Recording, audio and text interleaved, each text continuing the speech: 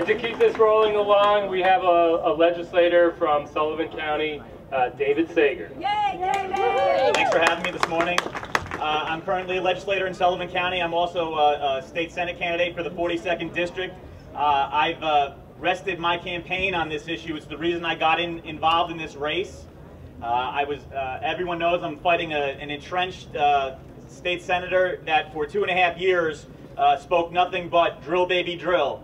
And I haven't changed my tune on this issue. I've been at the exact same spot I was day one in 2008 when the Department of Environmental Conservation came down and told us it was their agenda, the Division of Mineral Resources, that they wanted to frack.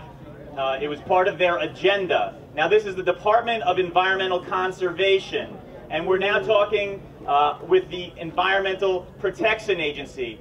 I implore them to please stand by and stand for their names and stand for their mission statements. This is about greed and nothing else, unfortunately.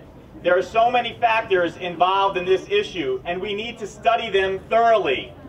We should not be moving forward with anything until there is an objective cumulative impact study, not just to study the environment and the effects on water, which are huge, huge. But we also need to look at it from a societal standpoint and a public health standpoint. And there is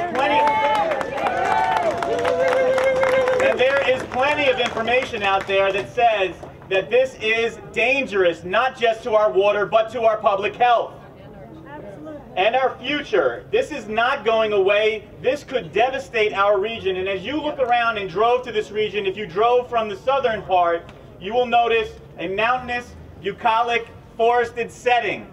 And this will be the industrialization and the deforestation of an entire region. Right. It will change our communities. It will change our futures. This is not acceptable. Absolutely. I hope that you'll stand with us today and in November and make sure that we push forward an agenda that's responsible for all citizens, that's not going to risk our welfare and our public health and interests for the wealth and benefit of a select few large landowners. We as elected officials are here to protect the greater good. And that's what I've done since day one on this issue. I'll continue to fight for that in Albany. Get out there, be vigilant. You know, as much as they want to say, and I've taken some heat in Sullivan County on this issue, my neighbors are farmers that would love nothing more. I apologize to on behalf of our state and federal leaders who have not done enough to protect farming interests. But this is not a farming interest. No. This is big industry. We feel for our farmers, and I want to make sure that that's profitable, but I'm not going to do so at the welfare of an entire region and our children and our future. So stand with me today, and let's move forward and tell them that this is not happening in our backyard, and this is not safe until it can be proven to even be close to safe, which there's a ton of information to say otherwise.